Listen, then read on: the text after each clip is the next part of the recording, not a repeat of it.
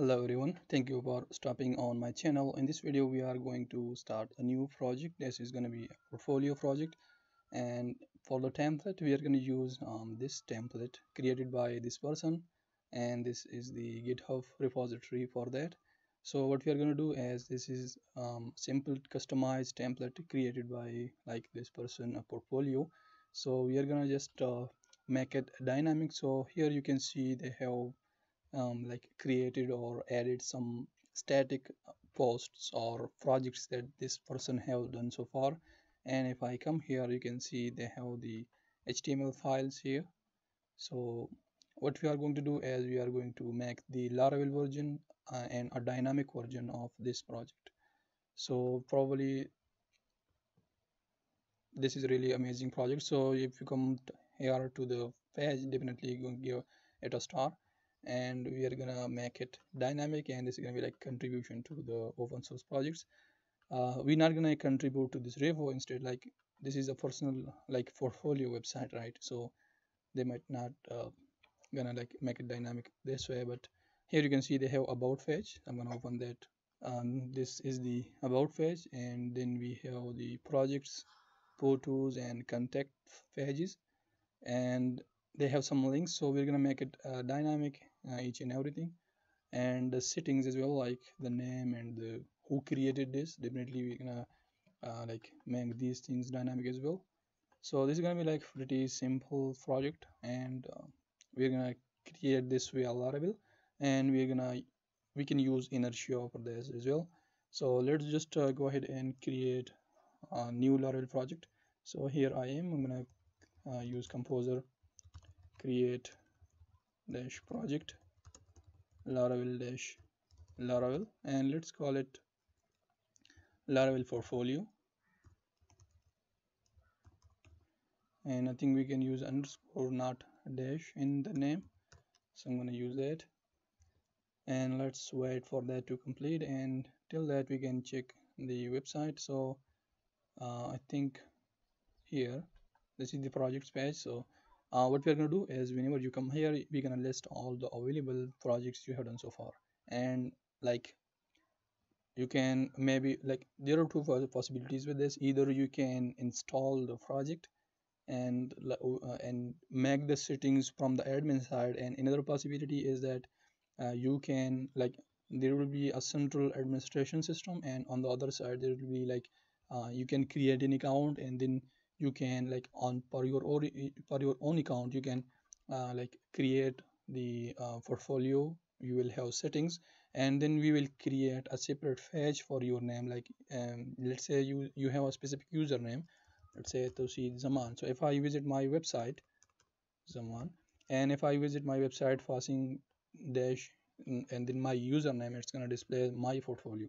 So these are the two possibilities that we can implement, and I'm going to go with the one that like you can install this for your specific portfolio. So that is what we are going to do. So let's, okay, there is an error. Laravel dash Laravel, not slash Laravel, not dash Laravel. So let's wait for this to complete, and then we will carry on from there. And I think till that we can create a copy of the GitHub repo. So I'm gonna go ahead and create another directory for that, or let's go to that directory Laravel, and I'm gonna clone this repository. So git clone, pasting the URL. Okay, so the Laravel project is installed, and this is still loading, still downloading the images because they have high quality images. You can see here on the on this page.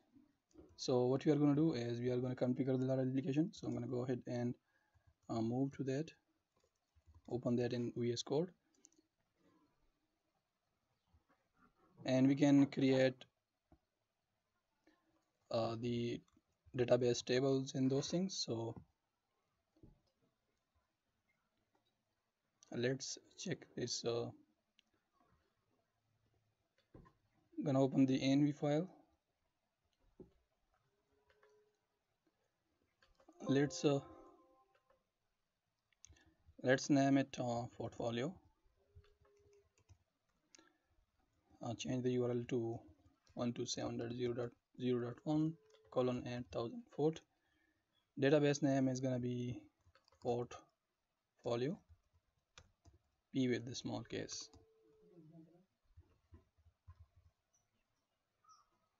अचानक और क्या हुआ बेकार गई.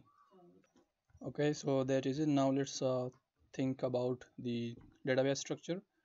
So one thing, as we are going to create a settings table, and then we will have a table for projects, and then they have the about page. So we are going to create we can create a table migration for that as well. Designing the, we can add these things dynamics as well, like your degree and the achievements, and then we have text talk. So maybe we can create a table for that, like you just provided the icon and the name of the technology. Maybe we can provide a link to that technology as well. And then contacts, this is going to be in the settings table, so you don't have to worry about that. Photos, this is going to be like the project photos. So you can see on this page. So we will create a table for that as well. But this is not required. I think the main part is the projects and demos and things like that. This is going to be like dynamic. The photos are also going to be dynamic from the settings table. And I think that is all, the whole thing in these projects. So let's go ahead and create the table. So let's create a settings table, migrations, PHP Artisan make migration or model, and then let's say setting, pass the take implement to create a migration. We can pass seeder, so we get a seed data, and one for the projects, a project model and seeder and table, and one for tech stock. So we can call it stock or tech stock. You can see on this page right here, tech stock. So tech stock, and then for the about, maybe we can add these things dynamic, but we can like create this page via the CKE editor or those kind of editors as well. But I think we can create a table for this, as it's a simple and like simple project, so we can customize, we can add customized stuff as we need, as we want or something. So we created in images. No, so let's create one for images. Maybe we can call it tech images, but they have called it images. So image, and this is not going to be just an image. Maybe we can provide a URL and things like that. They have provided a link from the home page, you can see, but this is kind of a separate host. So yeah, let's create that, or we can, let's create that, no problem. So now that is created, let's move on.